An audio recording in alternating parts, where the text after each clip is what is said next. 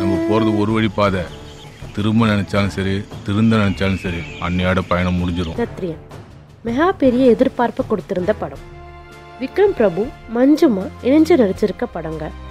விக்ரம் பிரபுக்கு பல படம் தோல்வியை கொடுத்திருந்தாலும் இந்த படம் மெகா பெரிய வெற்றியை கொடுக்கும்னு நம்பிக்கை அதானுங்க எல்லாம் அப்படின்னு அந்த நம்பிக்கை அவரை காப்பாத்துச்சுன்னு நினைச்சிடாதீங்க. ஏன்னா கதை வேற. தள்ளி போகாதே ஏனையும் அப்படின்னு அந்த படத்துல ஹீரோயின் எவ்வளவு அழகா ஆக்ட் பண்ணியிருந்தாங்களோ அதை விட சூப்பர் போல்டா ஆக்ட் பண்ணியிருக்காங்க இந்த படத்துல.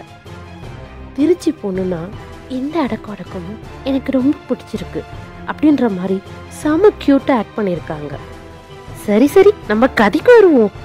திருச்சி மாநகரத்திலே மிகப்பெரிய ரவுடி எங்க மாமா தான் அவர். திருச்சியில பெரிய rowdy Don Don Don Don Don. அவரோட பொண்ணு தான் மஞ்சிமா மோகன். அவரோட அப்பாவை கொன்னுடுறாங்க. அப்ப ஹீரோ அவருக்கு சப்போர்ட்டா இருந்து கொலை பண்ணவங்கள பழி வாங்குறாரு.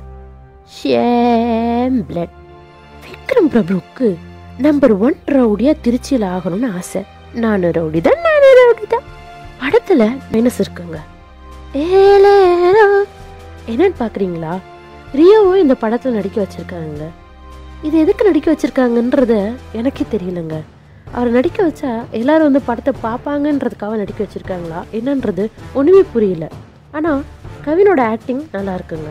யோகி பாபு காமெடியை எப்போதும் போல செம்மையா பண்ணியிருக்காரு. ஒளிப்பதிவும் அதை விட யுவன் சங்கர் ராஜாவோட மியூசிக்கும் அடிதூள் கிளப்பி இருக்குங்க. திருச்சிய இந்த படத்துல ரொம்ப லைவ்லியா காமிச்சிருக்காங்க. டைரக்டர் பாயிண்ட் ஆஃப் வியூல சொல்லணும்னா தர்மம் அதர்மத்தை பத்தி களத்தை நின்று யோசிச்சா ஜெயிக்க முடியாது. கத்தி எடுத்தவனுக்கு கத்தியாலதான் சாவு, இல்லைன்னா வேற வழியில சாவ காட்டியிருக்காரு. இந்த படத்துக்கு மார்க் 5க்கு 3 தரேன். அச்சோ சாரி இல்ல 2.5 போதும். மறக்காம சப்ஸ்கிரைப் பண்ணுங்க. அப்டேட்ஸ்க்கு ஃபாலோ பண்ணுங்க. குறும்பு ஆர்ஜி ஐஸ்வர்யா.